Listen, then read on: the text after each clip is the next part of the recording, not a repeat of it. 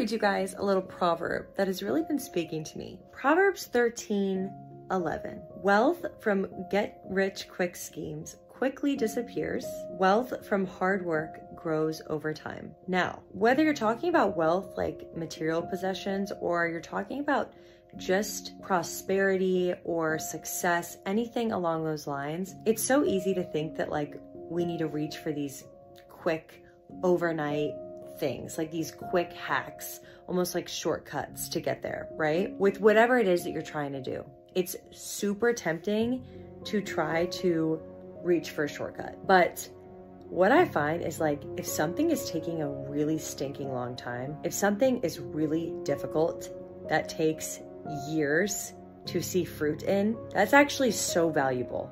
Like that fruit, when it pays off, even if it takes years, is more valuable and going